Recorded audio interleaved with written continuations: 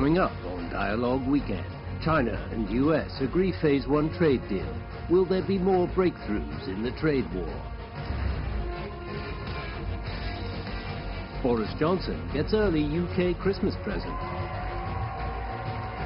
Get Brexit done! How will he get Brexit done in 1 month? And in Silicon Valley, more Indian origin CEOs are running global technology giants. What's different in Indian education? Now on Dialogue Weekend. Welcome to Dialogue Weekend. I'm CGTN. Here with me in the studio are Wang Dan and Wang Huiyao. Welcome to both of you. Well, first thing first, finally we have the mini deal or the Phase 1 deal between China and the United States. So less tariffs and more trade. Certainly this is the most positive story for a long time actually in the world. You can see the welcome expressed by the markets around the globe. So Huiyao, obviously the right move in the right direction. I agree with you. I think this is a landmark agreement that has been after almost 20 months of dispute and friction or trade war.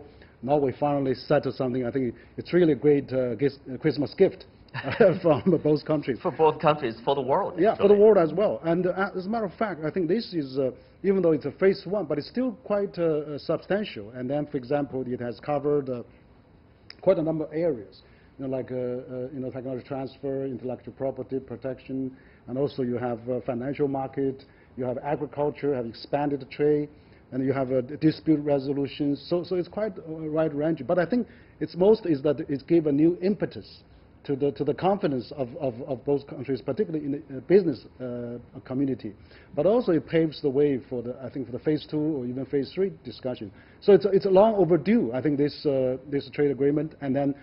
I'm glad that even though Chinese officials hold a conference last night at 11 p.m., whereas President Trump twittered this morning, he also claimed this is a great deal. So I think it's important that both sides sit down, talk, dialogue is the solution, rather than discredit and also not really talking and settle the dispute. So finally, through dialogue and discussion, however long, it proves to be productive. Well, in a way it is, but I'm a bit more pessimistic than Mr. Wang.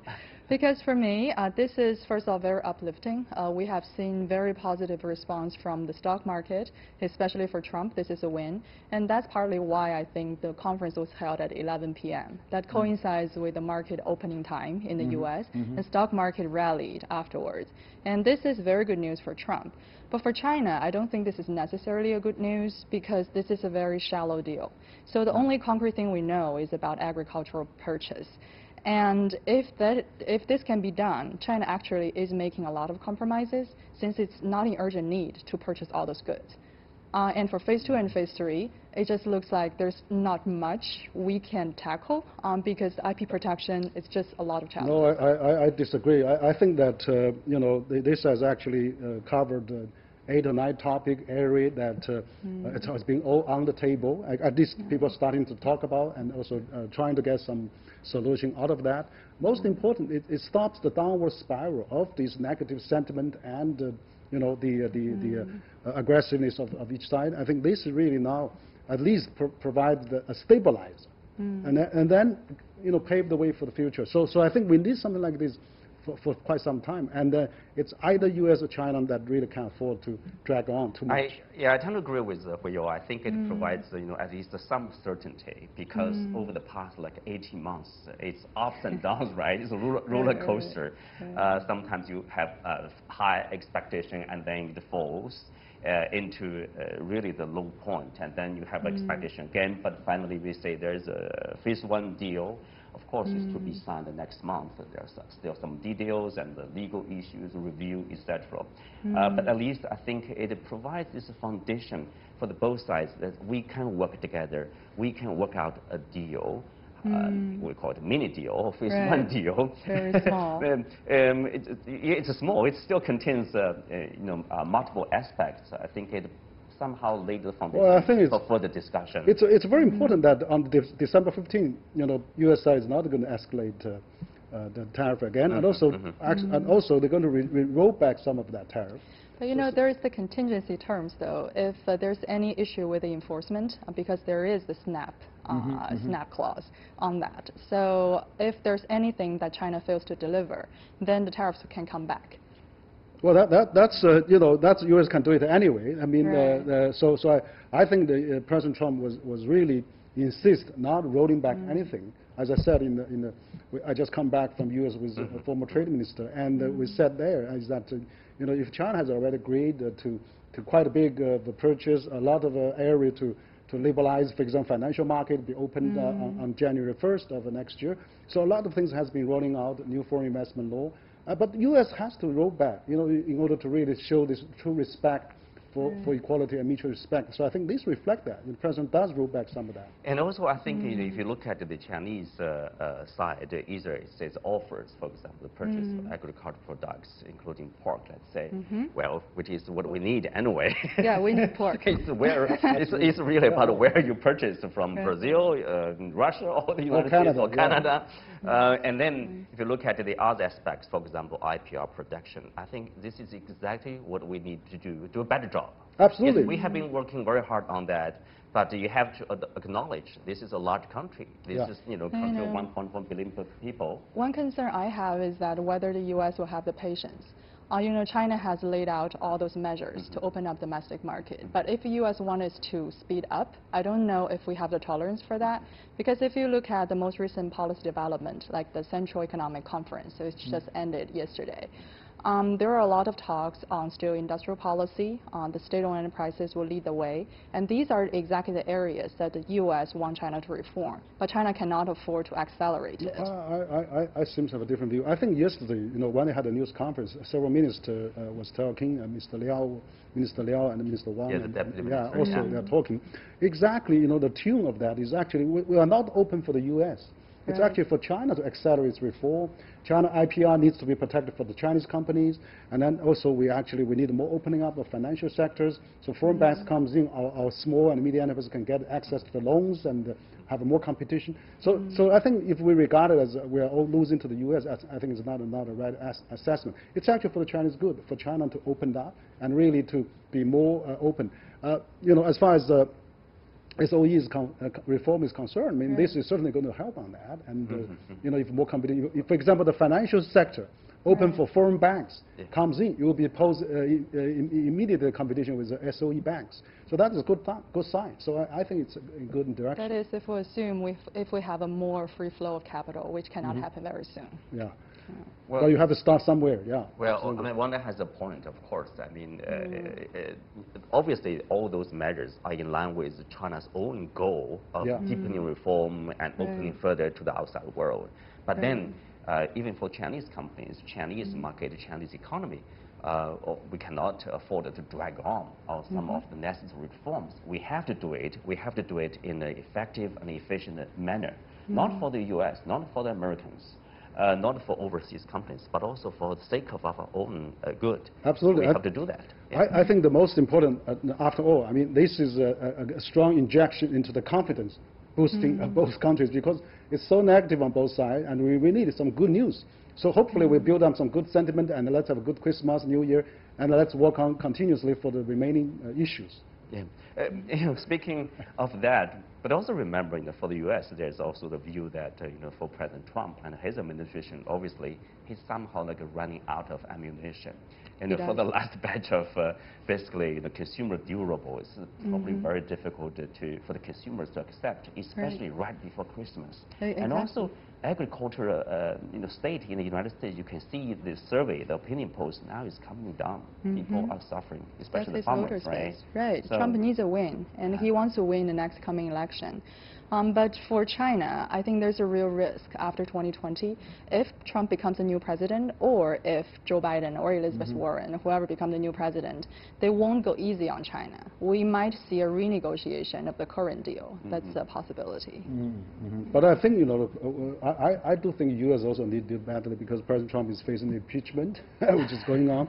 And then also U.S. farmers are hurting badly, and also the U.S. economy, I think, you know, gradually will be dragged into this kind of a trade war and you know, impact. And I think also the whole world would really not tolerate this too long. That's So, right. You know, if you look at the trade war, as we said, basically it benefits nobody. You know, no sides can claim there's a victory for us. Yes, Chinese economy is being affected, but look at the U.S. The investment is low. Why? Because it's not there's a lack of liquidity. It's because people lack this confidence, lacks the confidence in the certainty of the future. So they are not sure like where to invest, how much they're going to invest. So that is affecting the U.S. economy. So they have to do something too. As we, you know, the Chinese side always stress that, you know, you have to solve the problem through dialogue. And if you launch this trade war, remember, this trade war was launched by the United States, not by the Chinese side. Right. And this is not the right approach to solve the trade dispute, to solve this problem. So eventually it's up to the U.S. whether they want to give up on this trade war. But to me, I still think that's a big uncertainty right there. On the competition between U.S. and China, we can see in technology, in financing, everything, even in overseas investment. So for both sides, for either side to change or reverse their position, it will be extremely difficult. So I'm not too optimistic about a bilateral relation. Yeah. With that, you know, of course, like we say, the U.S. China relationship is very complicated, especially today. Both nations have their, you know, their concern and big powers around the world. So, but at least we say this Phase 1 trade deal has created some certainty. Well, speak of certainty, you know, following on that theme, let's take a look at the elections in the UK, where the Conservative Party has secured a landslide victory, which certainly makes Brexit much more certain. And of course, the Conservative Party, sort of like out of expectation, you know, has won this decisive victory. And people would say, yeah, let's wait until the end of January. UK will say bye to the EU. And finally, it's becoming true. Yeah, I mean, the British voters must be like, phew, 3.5 years of negotiation. Finally. Finally, it's done. But I wonder if sometime there will be a wake-up call to the British voters, what they have been voted for. Because for Boris Johnson, his entire marketing strategy is that he is the guy who can get Brexit done. And that's his entire slogan. Simple, narrow-minded, get it done. And for sure, by the end of January, he can get it done. The Britain will leave the EU with a certainty, but that's the end of Act 1. It's not the end of the whole game. After that, the Britain will have to get into this new round of negotiation with the European Union on a permanent trade agreement. If Boris Johnson doesn't get this done by the end of 2020, then that's a whole uncharted territory. Then the future of Britain will be even more uncertain. Yeah. Well, I think that, as a matter of fact, you know, this election shows that people are really fed up of this uncertainty. And then after 3 years of all those ugly, you know, in and out and all those vote and turned down and so many times by the Parliament of UK. But I think, you know, it does provide some certainty for the UK. So I think the Brexit will take place as Boris Johnson promised. But also it presents new opportunities and challenges ahead. I mean, opportunities means that the UK now can write a new chapter with the EU, but also can expand cooperation with other countries like China or US, like President Trump more has said. sovereignty back. And then on the other hand, you probably will have a new player now on the multilateral field in the international arena.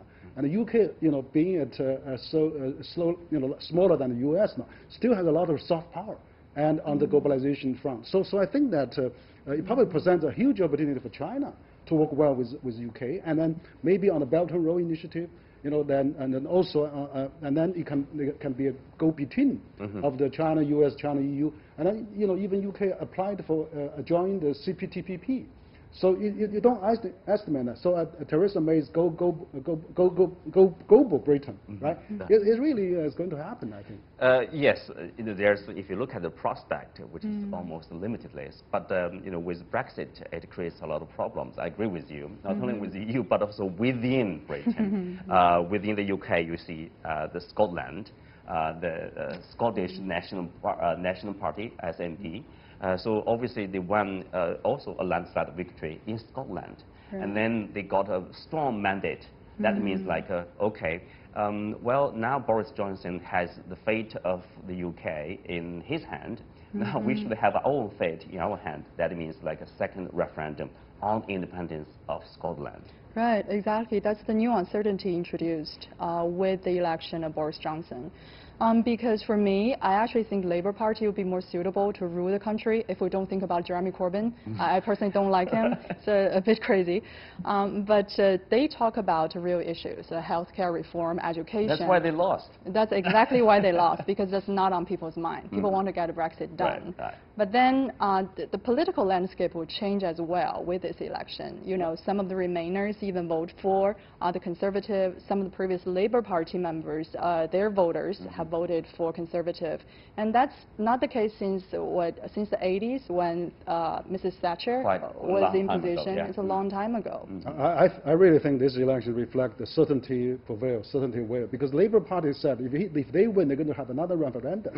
That's really going to scare a lot of people. They don't want to go through the maze again, mass again, and then have this up down feelings and uncertainty. So I think uncertainty is the word most needed. Be in Britain, be in the U.S., be in China, everyone. We need certainty, at least some expectation, not uncertainty. That would be biggest risk. The only risk is like the certainty is a bit short-lived, Right, for next month. But after that, obviously, the EU side has expressed the concern, like 11 months being left after Brexit. Is that possible to reach a comprehensive deal? Basically, that will reshape the relationship between the UK and the European Union. Obviously, not easy. Now, after that, I think the UK will start the negotiation with the United States. Remember who they are dealing with. That's Trump. Trump is going to touch upon something very sensitive like NHS. Yes, totally. And also on the foreign trade investment and also on Huawei issue, because the UK is sort of on the side to, in a way, supporting Huawei, and I don't think the US is okay with that. I think that, really Boris Johnson have this huge mandate, and then their majority in 30 years' time for conservatives, so they will actually have a much strong hand in terms of dealing with the EU and US and the rest of the world. As one then said, that's Act 1. We'll follow probably the next act, and after that, let's jump to a different topic. If you are following this corporate news, Alphabet, the parent company of Google, is having a new CEO, Sundar Pichai. Sundar Pichai joins this long list of Indians as top CEOs of global company. So some say India is the country that exports the most number of CEOs. So what's the secret? And how much does that have to do with their education? I don't want that you just to be back from India, and you paid special attention to the education in India. What's the secret? Right. I'm always fascinated with India, and this year it's the first time I went there. And for India and China, we often like to compare them because they both are countries with large size of economy, a long history, old civilization, but they take very different paths. So for China, it has marketed itself as the manufacturing center of the world, but India answers the call. They're the back office of the world. And China, consistent with that, has put a lot of focus on public education, but India exclusively, almost to me, on elite education. But publicly, they don't spend enough resources. So I went to the rural area. The number I got is 60% of the rural population are still illiterate in India right now, and that's unthinkable. 63? 60. 60. Right. That's unthinkable for us. And after Modi got into position as prime minister, he made a lot of reforms, good ones, but also he increased a lot of welfare spending while decreasing the development spending, including education, and that's not a good sign. But one good thing I noticed in India's education is that they do encourage debate and freedom of thinking. And that's basically behind this rise of Indian CEOs globally. They can talk, they know how to communicate, and that's exactly something that Chinese lack. Yeah. Well, I agree with some of that, but India is really a fascinating country. This year I've been touched to India. And for the last 5 years, I've been invited to speak at India on many occasions. What I found is that a very, very interesting comparison. In the 1980s, India and China were similar level. Now China is 5 times larger than GDP in India. And then, I think India have a lot of elite talent because of its education system, elite education, but particularly of the English advantage that they have.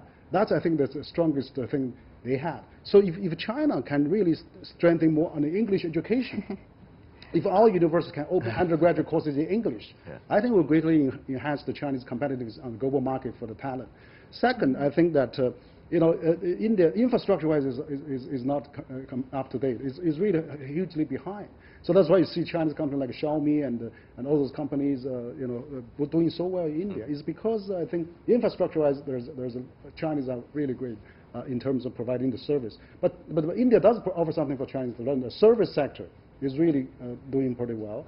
And I think in terms of government models, China and India, the land of China is publicly owned. But then you see so much infrastructure can be taken place, whereas India is privately owned. It's difficult. So, yeah. And also there's a religion, there's a lot of things. Right. India is more divided than EU. Right. Between states, they have to pay Between trade states. tariffs. That's right. So you really can't see which is doing better. But I think in the long run, China and India so complementary. Those are the largest populous countries in the world. Have 2.6 billion altogether. It's a lot of opportunity for Chinese company and Indian company together. Yeah, very different system, obviously. But I think the overall investment of the government in education, either in this higher institution or the primary education, and long-term speaking, will be important to the country's long-term development. Here I have some numbers, like the share of the union budget allocated to education actually fell from say about 4.1% in the period of 2014 to 15 to 3.4% in 2019 to 2020. So the period during which the BJP, the ruling party, actually headed the government. That's according to the latest government documents. So that shows like if you have a sliding investment in education, I would say in general, it's less positive, let's say. Oh, it's much less positive because fiscal resources and the government spending are key to improve education. And that's why when I see the news, for example, Foxconn moving its factory to India, Samsung moving its factory to India, I know it cannot be large scale, I know it cannot be long lasting.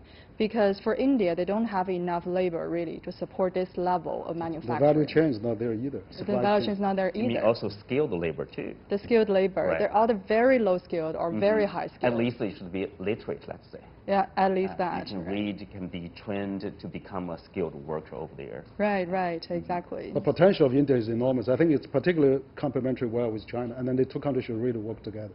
Yes, and then India has its strength, China has its own strength. We should work together. If you look at the potential of the market, it's huge. It's really about how to unleash the potential. Now we are talking about the aspect of education. From the perspective of education, how we can do a better job actually to unleash the potential. India obviously is doing very well in terms of elite education. We should learn from India on the education and then more English learning from India. India should learn China on the more infrastructure and the more government investment on the infrastructure. Yes. And one thing I think Indian people are really good at is, this is another strength, of making allies and do collaborative work. This is my favorite economist, Amartya Sen. He's also from India. And him and his fellow Indian economists, they do a lot more collaborative working papers with each other. If you look at Chinese scholars, that's not the case. Yeah. Well, I hope India is not pulling out of RCEP, because we really need India. That's something we need to learn. Obviously, we need to learn from each other, not only between China and India, but also China, US, China, Europeans, China with Russia, Brazil, every country actually. There's something to learn for us. Well, with that, let's leave it there. And take a look at this week's Newsmaker.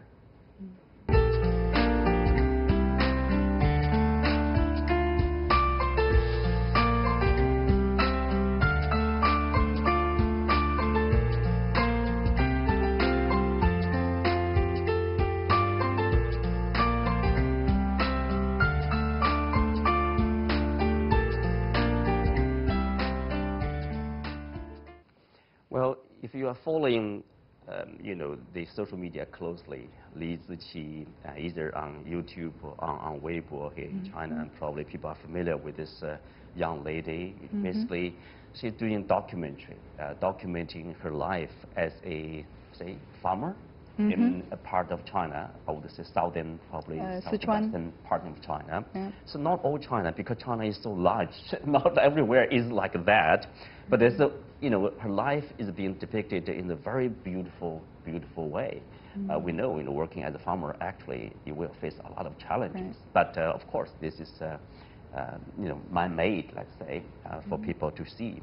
But then, interesting, there's a debate about, whether this is conducive or not to the export of culture. I feel uncomfortable with the export of culture. I would say to introduce Chinese culture to people from other countries, probably.